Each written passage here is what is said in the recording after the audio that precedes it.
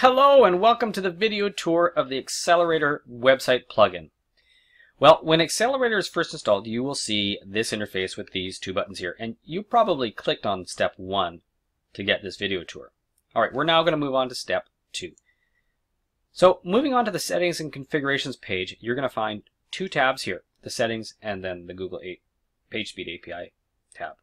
On this first page, you're going to see all of the general configurations, and they will be set up with most features already configured for optimal use. Beside each feature, you're going to see a button that you can click on to bring up an explainer video. Phase shift, in this first section, is the feature set which handles the deferral of blocking resources, which is pretty important. Code crunch, below that, handles the compression of code files such as HTML, CSS, and JavaScript. At the top again here we have Smart Serve, and this encompasses the technologies that are server level that help improve performance. Below that is Pixel Squisher.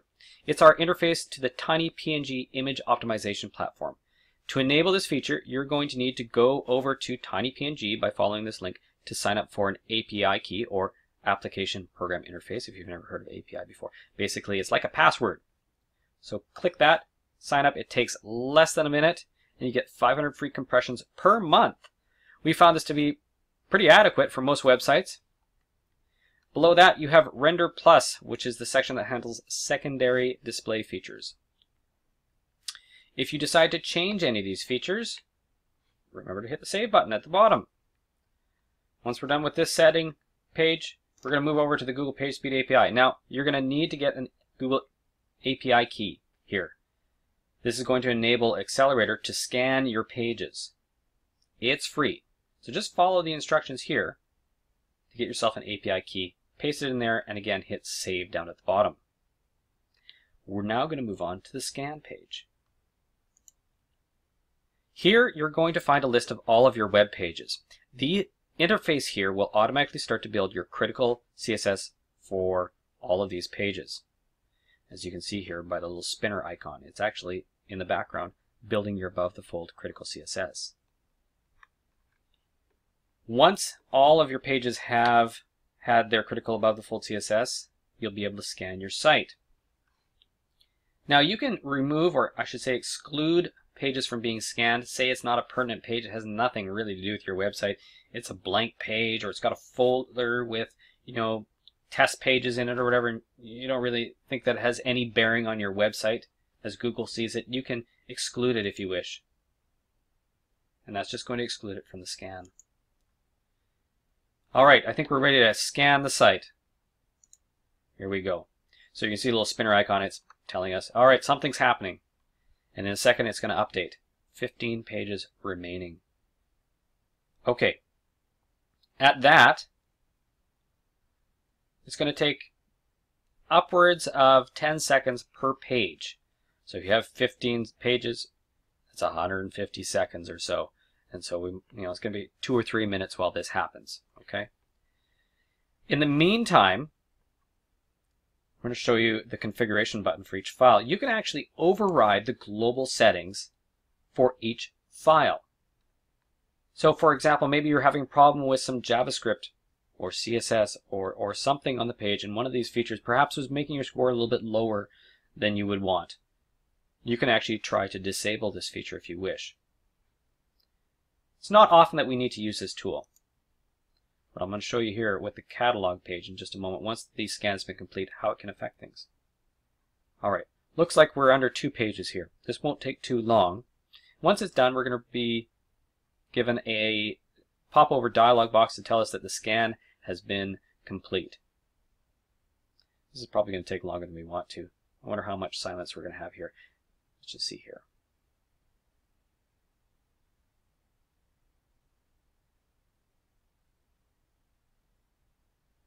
Any second. Oh, there we go. Scan complete. Alright, yay. What this does is this reloads the interface, and we're going to see a whole bunch more information here. Time of the last scan, right?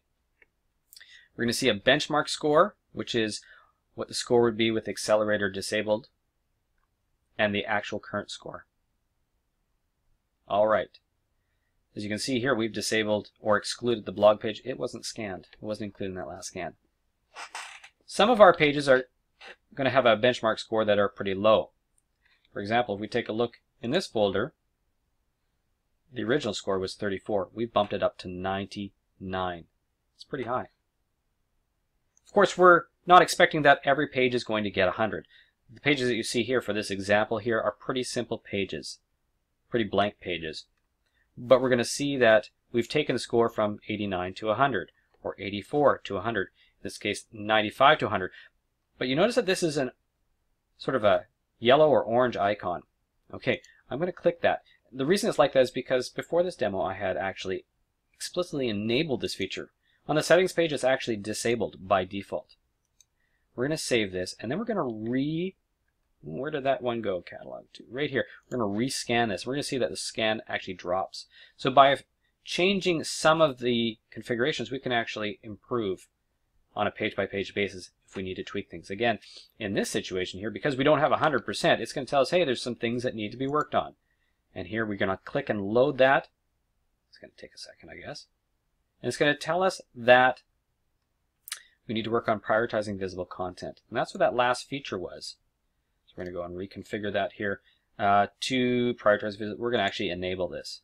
Explicitly enable and save. And again, we're going to scan this. And it's going to take our score back to 100. Okay, so now that we've done a site scan, we can get some more detailed metrics just by going back to the dashboard. Here we go. Here we're going to see our overall site speed score. Basically, it's adding up all the pages and dividing them by the number of pages and giving you the average score. And for the purpose of this tour, apparently I've got 100%. Now, again, we're not expecting that every page is going to get 100%. If you are in the green, which means that you've got an, like if you're going to high school and you got an A, it doesn't matter whether or not it's an 85 or if it's a 99, you got an A. If you get in the green, if you get green scores, you're 85 or above, you're doing fantastic. But of course, we're going to aim for higher as well. So for this example, we received 100%. And over time, this chart is going to show a graph of what your current score is and what the benchmark is without Accelerator installed. Anyways, thank you so much for watching our tour of Accelerator. If you have any suggestions of features that you think we should include or improve, please let us know. We'd love to hear from you.